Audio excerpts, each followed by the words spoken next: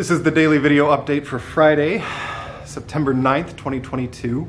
I'm in the sanctuary here, this is take two, but doing some video pieces for David Carl Olson's departure from my home congregation in Baltimore. I'm recording a pastoral prayer for a service there, which we'll probably do in the spring here, and then some well wishes for his goodbye party.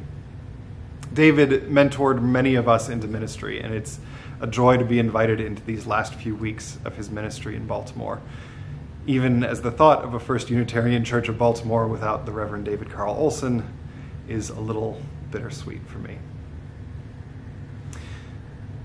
I think I mentioned this in the very brief update on Tuesday, but we're going to try something a little bit different on Fridays this month. I've been terrible at Friday updates over the summer.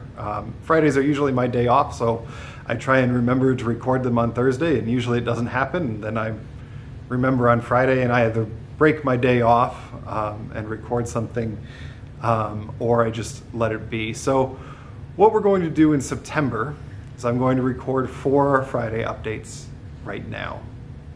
Going back to something that we did last year a couple times, I'm going to draw on the questions in the Soul Matters packet to develop the content for those.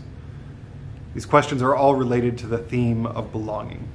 The first one for this week is, when was the first time you thought to yourself, now I belong? I don't know what the first time was. Who knows? But I can tell you one particular time that I knew I belonged in a place. I spent a lot of time in Baltimore before I moved there. I went to college just a couple hours drive south. But a few months after moving to Baltimore, the mental map I had for getting around town sort of snapped into place. The axis that I thought about the city on pivoted 90 degrees. So what I had in my head as up and down on the map became west and east.